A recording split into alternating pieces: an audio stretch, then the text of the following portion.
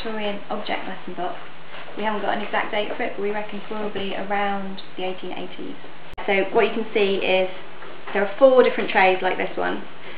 Each one has lots of little single objects or groups of objects. So some of these, if you look at, pick that out very carefully. But so this, you can see lots of different kinds of paper. So the idea would be you compare the different kinds of paper, or there's single objects. So this one here. Very carefully.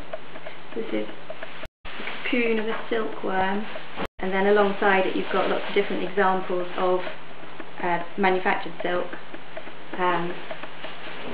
So the idea of these, so within this box, what you've got, they're sort of vaguely arranged in terms of types. There are a lot of these to do with textiles. There's another one that's to do with geological samples. There's another one that's got lots of little bottles, mainly of foodstuffs. In each layer you've got the familiar alongside unfamiliar, you've got man-made alongside naturally occurring. So on one layer we've got granite alongside a man-made metal hinge. On another layer we've got familiar beeswax alongside unfamiliar gutta percha. Gutta percha was used in industry. It was used to insulate telegraph wires. The idea of an object lesson is that you take a single object, put it in the child's hand and encourage them to really look at that object. So it's encouraging observational skills, but it's also starting a conversation. So the idea is that you would you'd ask them what it looks like, what it feels like, what it smells like. And from there you start to lead into more complex questions. You start to introduce more technical vocabulary. You start to look at, well, where might it have, is it natural, is it man-made, where might it have come from? And so you start to look at possibly trade routes, possibly natural history, possibly industrial processes. There's lots of different ways that single object can take you. So the idea is that from a single pebble you can learn the whole history of geology. In the 19th century you got a lot of you got object lesson books, so teaching teachers how to go through this sort of conversational process, how you would use the object.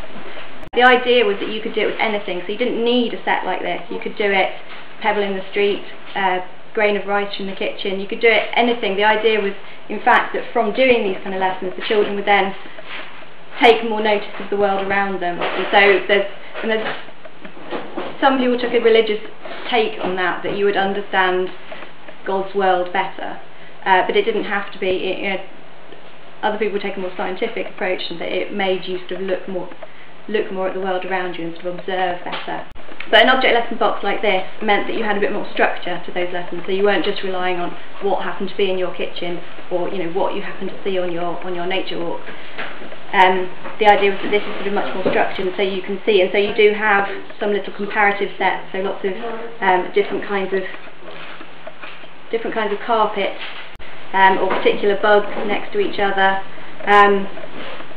So that would kind of give you a bit more structure, and you could make sure that you were covering a wide range of subjects. One thing that isn't clear from this box is how exactly it was used. So object lessons, you'd get object lessons in classrooms, so maybe for 100 children. You'd get object lessons in Sunday school lessons, but also in the home with governesses. So governesses is obviously very straightforward. It's a one-to-one or one-to-small group conversation. You can see how that would work. What I'm less clear about is how this box might be used in a school. We think it probably was used in a school because it came from the History of Education collection, where most of the collection comes from schools and school teachers. But we don't know exactly how it was used.